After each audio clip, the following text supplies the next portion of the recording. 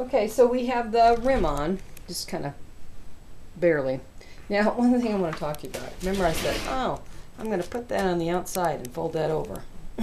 Well, I did that, and I didn't like the way it looked.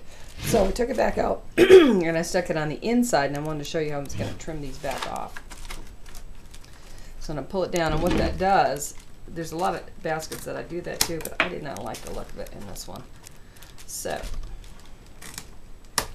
I'm just going to trim those flush, put that up there, and then you kind of pull this weave up a little bit, and voila, it looks better. It looked kind of, I don't know if it's because of the black, but I didn't like the look. Didn't look finished enough. So, if you did that, never mind. Try something different. That's my motto. So, we're going to put the rim filler on here. And what I'm going to do is I'm going to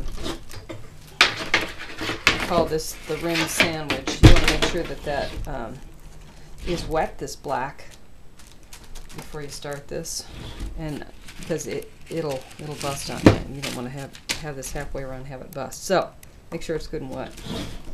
So all I'm going to do is just kind of put my sandwich thing together here all the way around, and I'm just going to show you.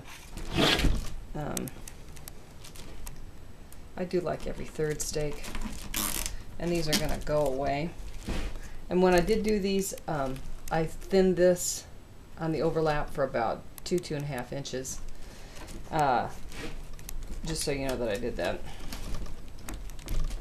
And you put the rim on the inside and the outside, so 1, 2, 3.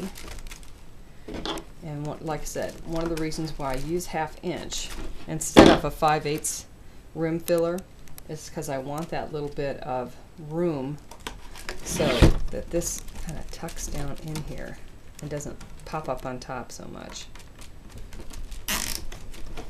Okay?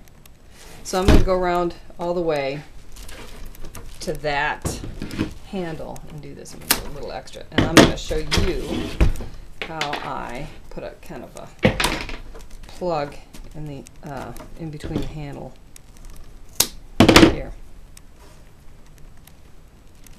It's one of those things that looks continuous but isn't. That's a little bit too big. I'm going to trim that down, and then I'll take one of these guys and stick it in there. So then my next thing to do once I've got this all done is lash, and I'll show you how I get that started once I get this all done. So this is kind of my sandwich. So I'm going to hold that tight all the way around, and as I lash, when these are in my way, they go away.